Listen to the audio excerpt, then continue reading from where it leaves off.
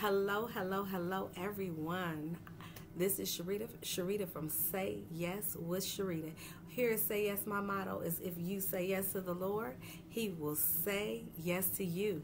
Tonight, I am coming to you with day 4 of patience. All right? Patience. Let's talk about it. The Bible says that the trials of our faith worketh patience, okay? So as I was sitting at work, and I was taking care of some business, and I kept getting a flutter through my spirit. So before I get into what it is that kept going through my spirit, I'm going to first usher in the Spirit of the Lord. Okay, so Holy Spirit, you are welcomed in this place. Holy Spirit, you are welcomed in this place. Holy Spirit, you are welcomed in this place. Holy Spirit, you are welcomed in this place. Healing, you are welcomed in this place. Healing, you are welcomed in this place. Hallelujah. Deliverance, you are welcomed in this place. Deliverance, you are welcomed in this place. Restoration, you are welcomed in this place. Restoration, you are welcomed in this place. Holy Spirit, you are welcomed in this place. Holy Spirit, you are welcomed in this place. I want to say hallelujah one time for the Father, hallelujah for the Son, and hallelujah for the Holy Spirit, for leading, for guiding, and for keeping, and for blessing us, and for covering us as we navigate through our daily walks, our daily ventures, and our daily journeys through life. So the first thing that I want to talk to you before I get into the word for this evening, the Holy Spirit ministered to me while I was at work, and I kept hearing shift in the paradigm, shift in the paradigm. So I said, okay, Lord, shift in the paradigm. So I said, what are we shifting in the paradigm? So the Holy Spirit then broadened my mindset in regards to, I said, okay, well, what am I going to do with this? So the first thing that I realize is that I'm talking about patience. So with the patience, we're going to have patience while we're shifting in this paradigm, okay? Because see, what happens is, as a people, we need to grow in the Word. The Bible says anything that be in Christ is a new creation. Old things are passed away, and behold, all things become new. So in this season, we've got to begin to shed off, hallelujah, the old man and begin to put on the mind of Christ. Hallelujah. How do I find out what the mind of Christ is? Sometimes we got to dive into the Word. All the times we've got to dive into the Word, because according to Jesus, he says, man cannot live by bread alone, but by every word that proceeds out of the mouth of God. So shifting the paradigm means that we've got to shift and we've got to renew. We have got to basically process information differently, okay? We've got to change our mental, physical, and emotional mindsets in this season. And as we shift our mindsets, the paradigm, or basically the things in the atmosphere and in the world around us and in our lives, will begin to change, okay? A shift in the paradigm means that there's going to be a change in the mindsets of the people. So faith comes by hearing, and hearing comes by the word. And how can the people hear without a preacher, okay? And how can they preach unless they be sent? So in this season, I have a lot of stuff that's going on. So I've been prayerful and I've been mindful, and I said, okay, Lord, well, how am I going to deal with this? How am I going to deal with that? And how am I going to deal with the other? So I said, okay, Lord, God opened up my eyes and he allowed me to see people at face value. So he allowed me to see that, okay, this is going on, and that's going on. And he allows me now to see the weapons that are formed and are forming against me, so I can navigate in peace, in a calmness, because we have got to know one thing about being Christianity and being Christian is that, number one, the trials of our faith worketh patience, meaning that things happen in life that are not always good, not always becoming, and not always pleasant. So we also have to know that sometimes the devil is seeking to and fro in and out of the earth, seeking whom he could devour, just like Job. Okay? So when we see things at face value, we've got to do a shift. We've got to change our mindsets. Instead of playing the blame game, I'm going to give you an example. I had a situation, and it was like, oh, well, this person did this, and this person did that, and this person did the other. These people had done some awful things to me and towards me. So as I got into prayer, the Spirit of the Lord was like, I was nudging you to reposition yourself so that you would not be dealing with the nonsense and the tomfoolery that I was facing and dealing with. So I had to shift in my paradigm, and I had to shift in my mindset and my way of thinking to the point where it's not them, but what could I do differently? Okay, if I stay in a toxic situation for so long, then it can have adverse effects on me, mentally, physically, as well as emotionally. So in this season, sometimes if you are in a toxic relationship, sometimes you got to shift your way of thinking and shift your way of praying. You can pray for that person, but sometimes you got to pray yourself into your own space and into your own place until that person is renewed through their mind, because sometimes we can want people to change, and a lot of times people don't change unless they desire to change. Sometimes we are not happiest with our work environments.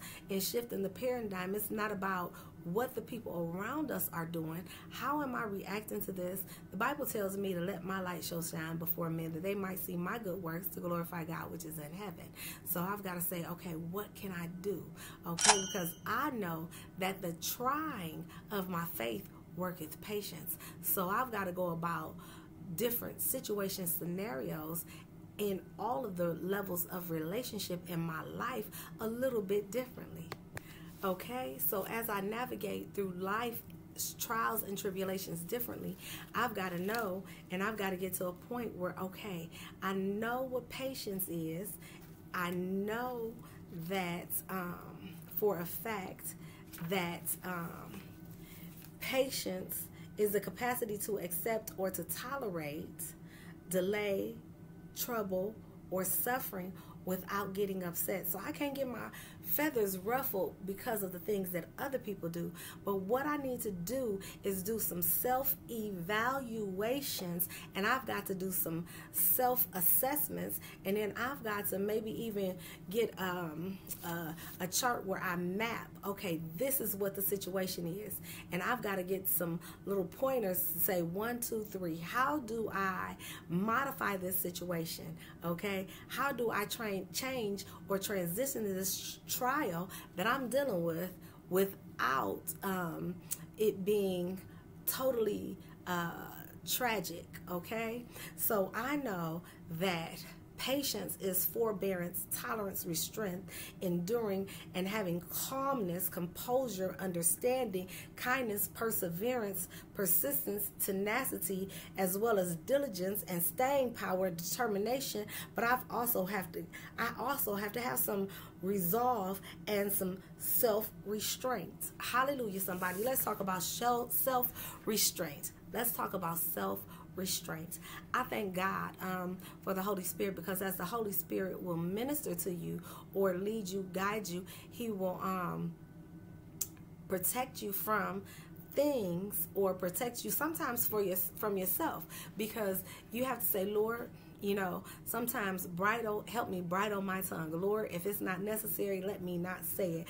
Holy Spirit, come on in and help me contain these things. Lord, send the angels to give charge over this situation, that situation, and the other situation, because I know the trials of my faith, the trying of my faith works patience. So now I've got to not just look at the world around me, but I've got to say, what is it that I've got to do?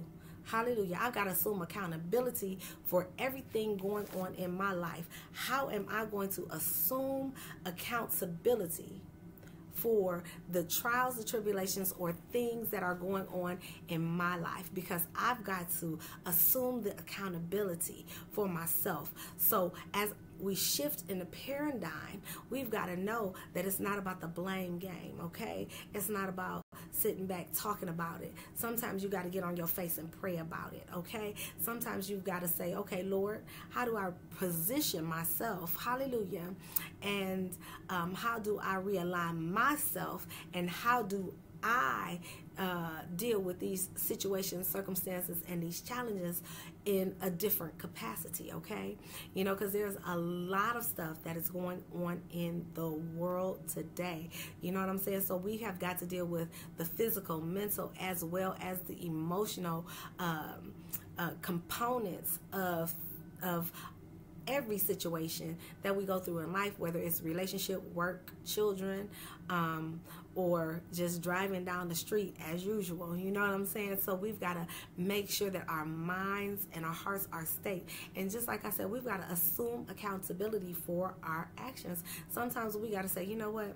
In my spirit, this is what it's saying to me. And so sometimes we got to just say, you know what, I'm going to go with my gut feeling, or I'm going to go with my first thought, or I'm going to go with this because this told me to say no to this engagement. This told me to say no to that. This told me to say no to this. Sometimes it's not always good to be everywhere and a part of everything, because being a part of everything is not being sanctified, set apart for holy use and for holy purposes. Sometimes you have to say, I can't be a part of this, and I can't be a part of that, because that's not a reflection of who I am, okay? So what I've learned as well is that in shifting in my mindset, or in my paradigm, or in my spiritual realm, or in my spiritual being, I have got to learn how to sometimes say no. You know what I'm saying? No, and without any excuses. Sometimes you just got to say no because maybe you're tired. You know, sometimes you have to say no because maybe God can be protecting you from something by having you to say no.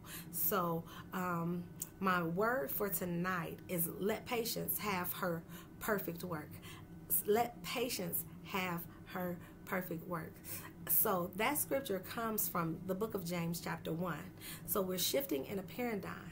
Okay, so we know that the trials of our faith worketh patience. So we've got to be tolerant and have resistance. We've got to have perseverance, staying power, determination, diligence, and we've got to operate in kindness, compassion, with composure and understanding. And we've got to have some self-restraint, self-control. We've got to have a fruitful spirit. So we also have got to step outside of, you know, what everyone else is doing, and we've got to do self-reflection and self-resolve and self-work, you know what I'm saying, self-love, some self-compassion, and we've got to reroute and realign some things inside of ourselves, okay? So let faith have, or let patience, not faith, but let faith and patience, okay?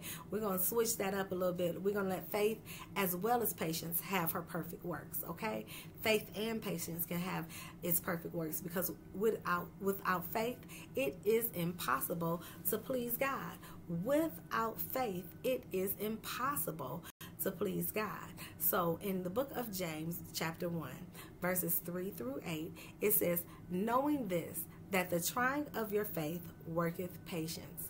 But let patience have her perfect works, that ye may be perfect and entire, wanting nothing. So let's go all the way back. God says, seeking ye shall find, asking ye shall receive, knock and the door shall open. In the Old Testament, it would tell us to delight ourselves also in the Lord, and he would give us the desires of our heart. So God is not a man that he shall lie, nor the son of man that he shall repent. The same thing in the beginning, hallelujah, somebody, is the same thing now, okay? He says, wanting nothing, okay? I'm not going to be wanting anything in this season, because no weapon formed against me shall prosper, no tongue that rises against me that thou shalt not condemn. Exodus 14:14 says, I will fight for you and ye shall hold your peace. The battle is not mine, but it is the Lord. So I better get into some praying and some fasting, just like Jehoshaphat, so that God will raise up a standard. I better stand fast in repentance and obedience to the word of the Lord, so that he can uphold me with supernatural as well as natural protection, annihilating and destroying all of the enemies that will come up against me in my purpose, in my call, in my walk with him. Because it says, basically that I'm going to be perfect and entire, wanting nothing. Wanting nothing. Like the psalm says, the Lord is my shepherd and I shall not want.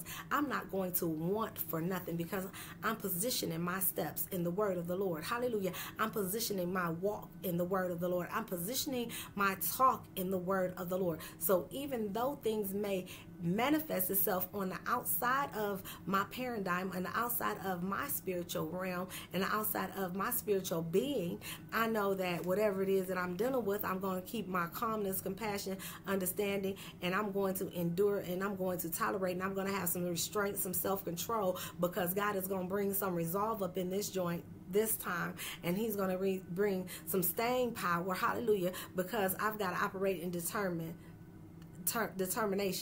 diligence, and I've got to have persistence, hallelujah, and perseverance, okay? It's not about them, hallelujah, in this season. It's all about me, hallelujah, because I'm positioning myself under the umbrella of the Holy Spirit. I'm positioning myself under the umbrella of the Word of God. I'm positioning myself, hallelujah, in patience, hallelujah, wanting nothing, hallelujah, because I know that the earth is the Lord's and the fullness thereof, and that God is going to supply all of my needs according to his richness and glory. So I thank God for faith. Hallelujah. I thank God for faith, because faith is the substance of things that are hoped for and the evidence of things that are not seen. So I just thank God, hallelujah, in this season that he is basically taking everything, and he knows that the patience, hallelujah, that patience is having its perfect works, hallelujah, not no halfway works. It's having its perfect work. It's God is saying in this season, you let patience have its perfect works, and you're going to get a 100% return on whatever you're going to get. Hallelujah. God is going to give you double for your trouble. Hallelujah. God is going to open up the floodgates. Hallelujah. In whatever it is that you're doing, because of your patience, because it's going to have its perfect works, because the Lord is my shepherd and I shall not want. And the word of the Lord says that that you may be perfect and entire, wanting nothing, wanting nothing. So I'm going to start from the beginning of James, and I'm going to read you verses 3 through 8. Hallelujah. 3 through 8, because we're letting patience have its perfect works. Hallelujah. And God is going to do all things in your life but fail. Hallelujah. Whatever God says in his word, if you are obedience and repentance, if you are obedient and repentant, God is going to bring it to pass. Hallelujah. So it says in the word of the Lord, knowing this, that the trying of your faith worketh patience. But let patience have her perfect works, that ye may be perfect and entire, wanting nothing. Okay, you're going to be whole in the name of Jesus and not want anything. Hallelujah. Because of your obedience. Hallelujah. Because of your patience, because of your perseverance, and because of your times of self-reflection. It says, if any of you lack wisdom, let him ask of God, that giveth to all men liberally, and upbraideth not, and it shall be given unto him. You know, back in the Old Testament, Solomon was exceedingly and abundantly blessed because he just wanted wisdom. Okay, so it says, if any of you lack wisdom, just ask God. Hallelujah. If you want a gift from God, just ask him. Don't covet somebody else's gift. Coveting somebody else's gift is a form of covetousness, which is breaking a commandment, which means that if you do receive what it is that you desire, that it is not from God. Okay, because God is not that type of person where he takes this from this person and gives it to that person. It says that if you want the gift of prophecy, it says coveted the gift of prophecy, but you've got to covet it from him. Okay, you can't just say, oh, I want her gift, I want it just the way she got it, I want it like just like hers, you know. So whatever conversations you have with God, let it be that he blesses you with whatever it is, and not that you covet the things of another person, because that's outside of him. That's outside of the commandments. And Jesus says, if you love me, you will keep my commandments. And thou shalt not covet is one of his commandments, along with having no other gods and idolatry. Okay, so it says, but let him ask in faith, not wavering, for he that wavereth is like a wave that is driven and tossed by the sea. And it says, let not any man think that he shall receive anything of the Lord. Okay, it says, for For let not that man think that he shall receive anything of the Lord, because a double-minded man is unstable in all of his ways. So may God have a blessing to the reading of his word for the good and for the edification of his soul. If you want something from God, hallelujah, you got to have patience. The Bible says they that wait on the Lord, he will renew their strength. You'll be able to mount up with wings as eagles. You will be able to walk and not be weary, and you will be able to run and not faint. So in this season, whatever it is that we are desiring of God, we've got to do some self-reflection. Hallelujah. And it says, let no man think that he should receive anything of the Lord if he is wavering in his faith. That's what that means. You can't waver in your faith. Faith is the substance of things that are hoped for and evidence of things that are unseen.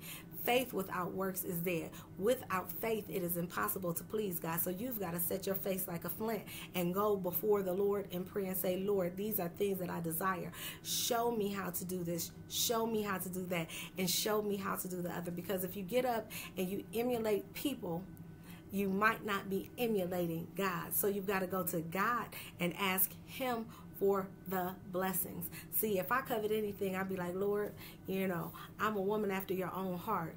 This is what I desire, and this is what I desire from you. So it's not looking at this person and saying, oh, well, this person has that and I want that. This person has that and I want that. No, I'm doing some self-evaluation, and I'm doing some self-compassion projects.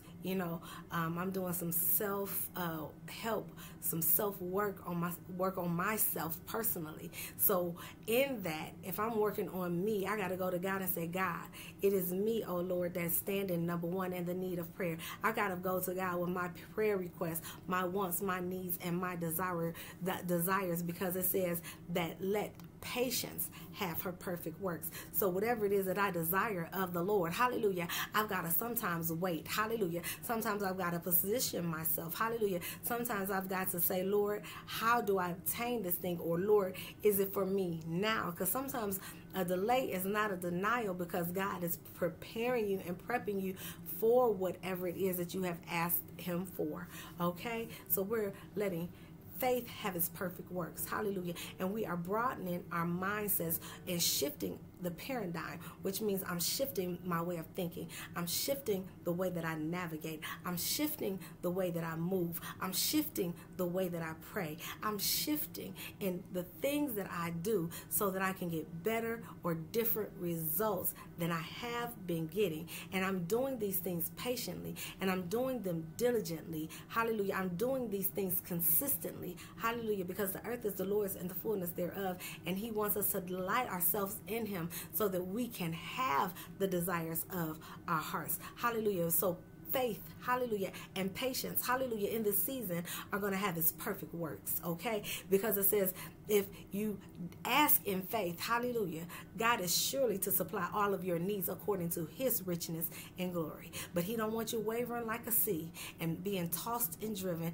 He wants you to be persistent. He wants you to be consistent, and he wants you to be faithful, and he wants you to be patient as he shifts the paradigm of your mind, your body, and your soul. So we're talking patience this week. Patience this week. We're talking about patience in ourselves, our personal lives, in our work, in our business, in our homes, with our heart's desires, whether they are spiritual needs or whether they are in the flesh. Hallelujah, somebody. So just in this season, we've got to have patience. Hallelujah. And we've got to let patience have her perfect works. Hallelujah. Because God is shifting the paradigm, and he's shifting and changing the mindsets and the hearts of people daily. Hallelujah. Hallelujah. And hallelujah. And hallelujah. So as I wind down and close out for the night, remember that patience, hallelujah, is a capacity to accept or tolerate a delay,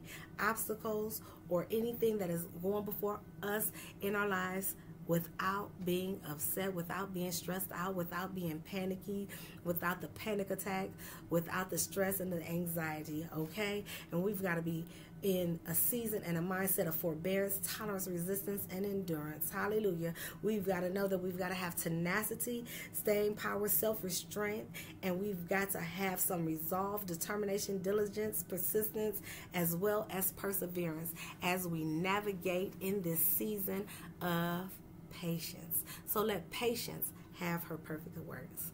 Let patience have her perfect works. Open up your minds and your hearts to a shift, to a change. Hallelujah. And to let the Spirit of the Lord in, and to let God into your minds, your hearts, as well as your spirits. Hallelujah. Because weeping may endure for a night, but joy comes in the morning. Hallelujah.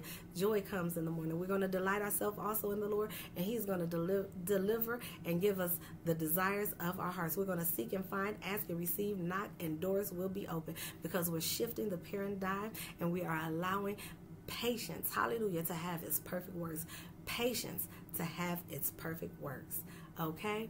So, with that being said, I'm closing out. I am Sharita from Sharita Will Say SAS with Sharita, and I am going to try to put some more information and some contact stuff up, but I'm just moving as the Lord tells me to move. So, the Lord said 7 days of patience, and it's 7 days of patience. So, may God have a blessing to the reading of the scripture, which was James 1:3-8, letting patience have her perfect works.